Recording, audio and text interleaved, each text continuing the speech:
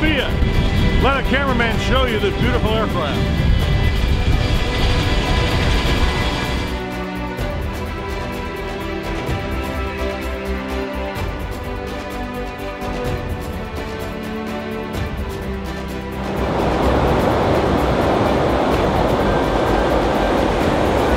We finally made it. We're up here in Sofia, and as you can see, and you're going to see throughout this whole program, this is an amazing aircraft and an equally impressive crew that makes this happen.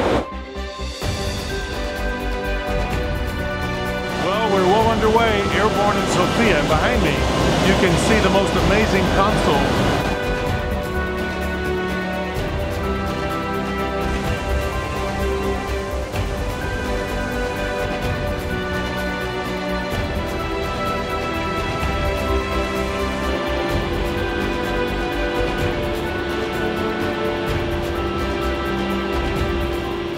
I'm looking out this window of a 747 about 40,000 feet, somewhere over northern Montana.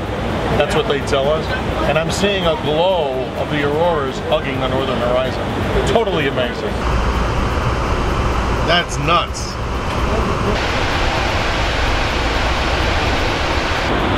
These are our engine instruments here, and some backup engine instruments. Some caution warning panel. Two down here are FMS flight management systems. And then we have simultaneous flight instruments and map displays for both the pilot and the co-pilot. There is a special mission called Sofia. It's the largest airborne observatory in the world.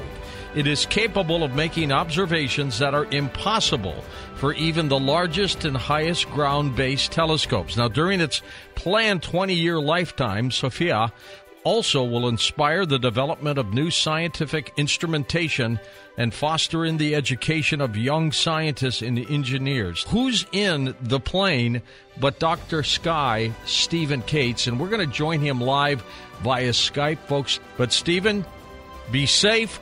Tell me what you are seeing right now. Well, good morning, George, and good evening to the listeners of Coast to Coast. I am privileged and honored, as you mentioned, to be here on this beautiful observatory called Sofia, Stratospheric Observatory for Infrared Astronomy. For all of our coast listeners, George, we're some 200 miles east now of Denver, Colorado, at the incredible flight altitude of 41,000 feet. George, we've been here for some 5.5 hours in the air, with about another 4.5 hours mission to continue. This is just amazing.